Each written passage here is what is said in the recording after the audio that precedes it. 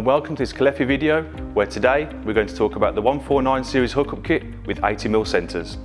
In any new fan coil installation, there's a lot of pre-work that needs to be carried out to ensure the efficiency of the system. This includes flushing through the horizontal mains, flushing through the mains floor by floor, flushing through the entire system, and a two-stage flush through the terminal unit, including forward flush and backward flush to drain.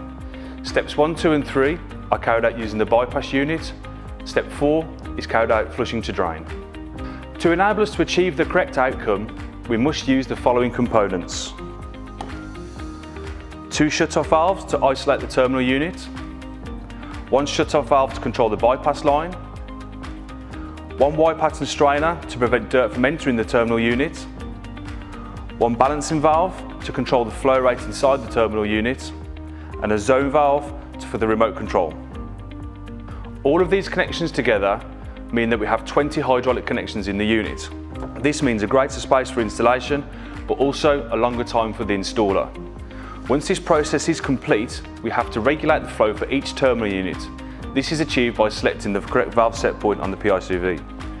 Due to the complex functions and requirements, we must use a series of different components to enable us to achieve the correct outcome. To simplify the life of the installer, it's possible to use a connection regulation kit for HVAC terminal units. This kit contains all of the necessary components for the commissioning and maintenance of HVAC systems. The unit comes fully insulated and ready for installation.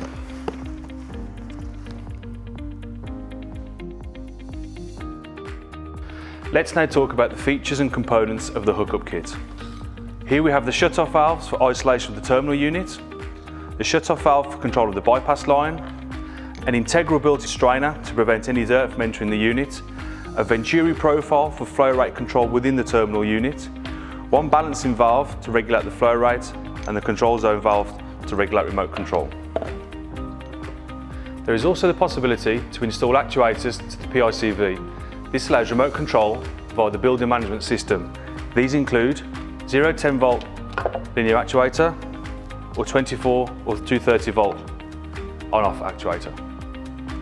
We will now talk about the functions of the 3-way valves. We can now bypass the terminal unit for initial flushing or to maintain circulation during the maintenance, complete shut-off for maintenance, or standard function of the unit. Inside inlet shut-off valves, there is a strainer for the unit protection. Using the Flowmatic PICV, it is possible to set the maximum flow rate required for the terminal unit. This is achieved by unscrewing the plastic cap. This then gains access to the adjustment knob. This is adjusted using a hexagonal spanner. There is a scale from 2 to 10 on top of the valve. Each number indicates the desired flow rate through the terminal unit. Using the adjustment scale for indication, we can now set the desired flow rate through the PICV. Each number on the scale adjustment relates to a presettable flow rate. The valve will modulate to control the delta P.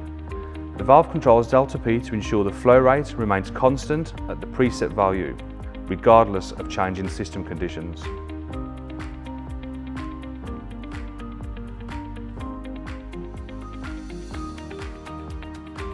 Also, using the actuator, the valve can adjust the flow rate depending on the system demands. Using the 2 pressure ports on the PICV body, there is a possibility to connect a measuring device.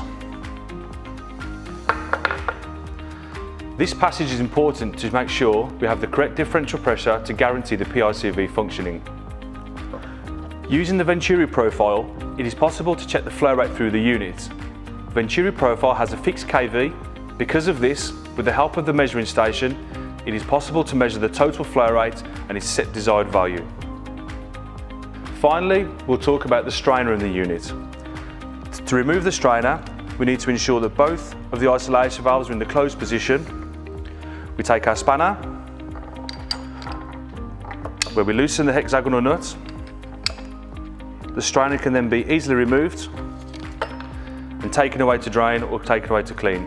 To reinstall the strainer, ensure that the slots line up within the body, reinsert and tighten the unit, ensuring that the unit is tight to prevent any leakages.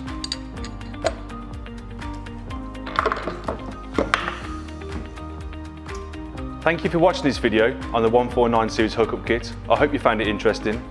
For more information, visit our website at www.caleffi.com or visit our YouTube channel. Thank you for watching.